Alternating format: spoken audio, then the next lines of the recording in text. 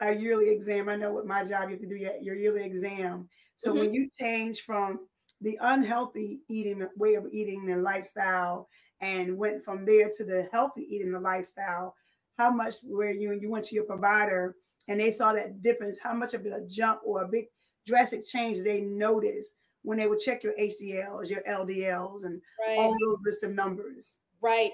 That's another. Listen, Morgan did her research. I'm impressed. Morgan, ma'am. Morgan did her research. I told you, don't sleep on me. Morgan did her research now. So your LDLs and HDLs, so you have good cholesterol and bad cholesterol. Your full panel changes completely on a whole food plant-based diet. Even on a vegan, a somewhat of a junky vegan diet, you're still going to get significant changes because your fat, primarily your fat and saturated fat and oils and things come from your diet and lifestyle. And it takes a couple of weeks to reverse diabetes, type 2 diabetes. It doesn't take a year. You can even reverse heart disease. You can literally reverse what is heart disease?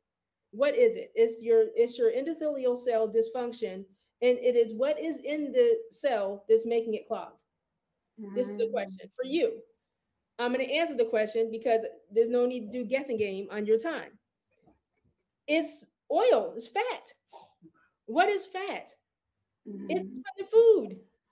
The oil, you don't get born, most people are not, it's not congenital. It is degenerative diseases that we're dying from. It's degenerative diseases that are costing 96 cents of every dollar of Medicare dollar and 83 cents of every Medicaid dollar. That's costing $5,300 per person in your house on taxes a year, to the tune of $3.7 trillion a year for all of us. From fat in there. And you know what that is? That comes from chicken. 70% of its calories from fat. Squid, loaded with squid.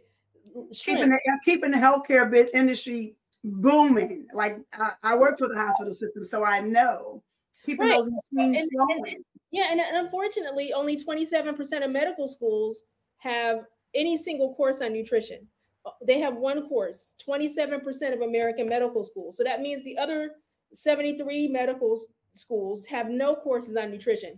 And then who are you asking about health? You go to your doctor who looks like he needs a doctor or she needs a doctor in most cases. And you're asking them who have no nutrition information. You're asking them what to eat. And they say, oh, cut down on your starchy starches and do a low fat diet. No, what that is.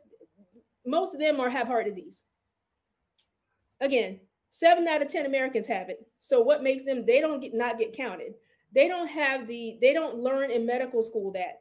They're great for a broken leg or a broken arm or cracking your chest open once you have a heart attack, but they're not good at preventative or holistic medicine or the things that prevent and arrest and reverse disease. They're good at dealing with the problem and managing it. Okay? So you need to find people and go to places where you can get that source of information. And that's where we're lacking